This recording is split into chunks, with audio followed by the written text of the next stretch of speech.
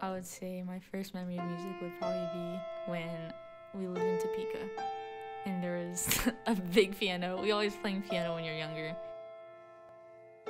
My main inspiration right now is probably Jaidah. She's really good at the vocal runs. She's like Superman of all singers. You have to be dedicated, and you have to actually want it, and you have to actually like want to be good at it instead of just, you know, just thinking, oh wow, I'm gonna settle for just this little bit because I got good at this certain thing. Like, just keep pushing, and if you want to be overall great, then just willing to put in the work. Every day counts and it adds up.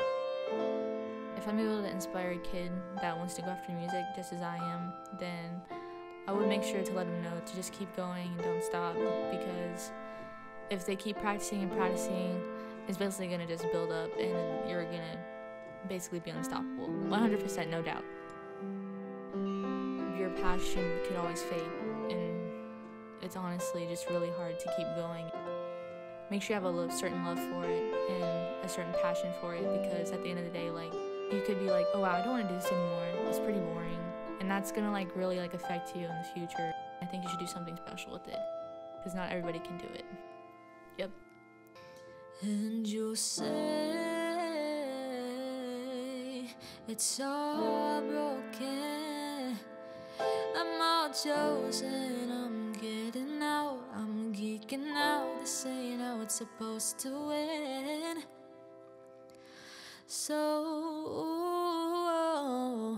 change